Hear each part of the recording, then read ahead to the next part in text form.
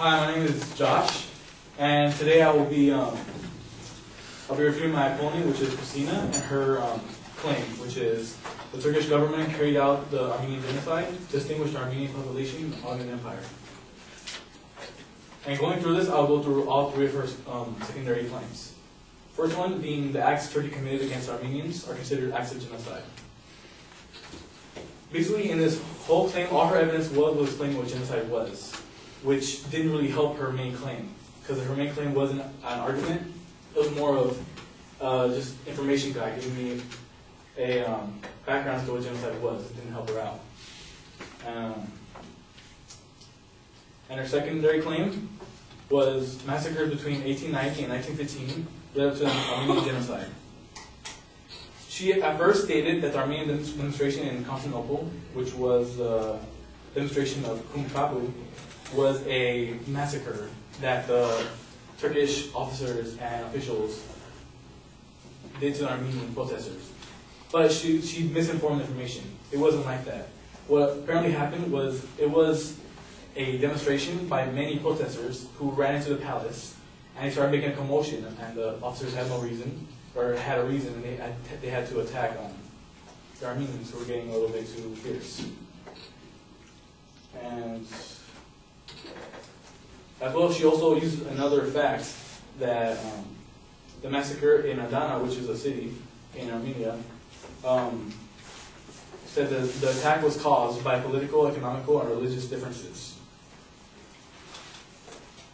And basically, that wasn't because of race, so it wasn't genocide, which was to kill a group or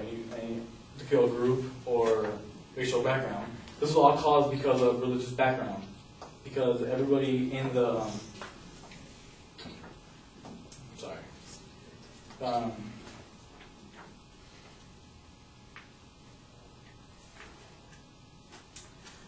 basically, this whole claim 2, which was about the massacres in 1890 and 1915, and claim 3, which is the Armenian experience the act that defined genocide, don't help the major claim, since they both were just information, not arguments, about the whole main claim.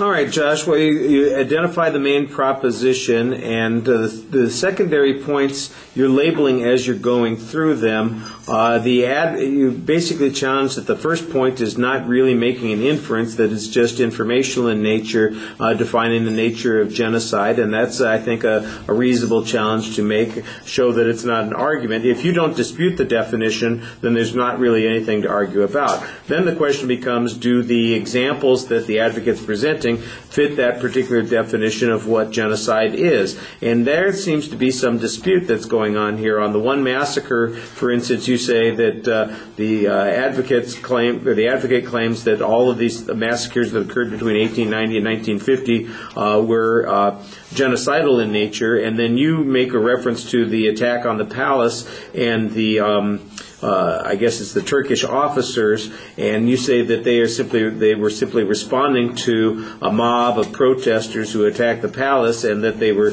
justified in taking their actions, or that they maybe they weren't justified in the number of people that they killed, but they were doing it not because they were genocidal per se, but because they were responding to this particular issue. I think that's a legitimate point. You could use a source citation on that point to make that, and I know that you've got some information somewhere, but you're not giving it to us there. When you talk about the Adana massacre, I think you might want to remind us what the advocate said on that particular point, what constituted that massacre, because I don't really have that memory about about it. Your claim is that it wasn't race-based, but it was political in nature because of religious controversy. I'm not sure if religious controversy fits the definition of genocide or not. That's why that first point was, in fact, kind of important. And your point here just got a little bit confusing. You're basically saying that the evidence doesn't make any inferences, but the examples seem to be supporting the general, they seem to fit the generalization that's being made on the first point. And so if that's the case, I think that's where the argument is. All right, thank you. Thank you all for your patience this evening.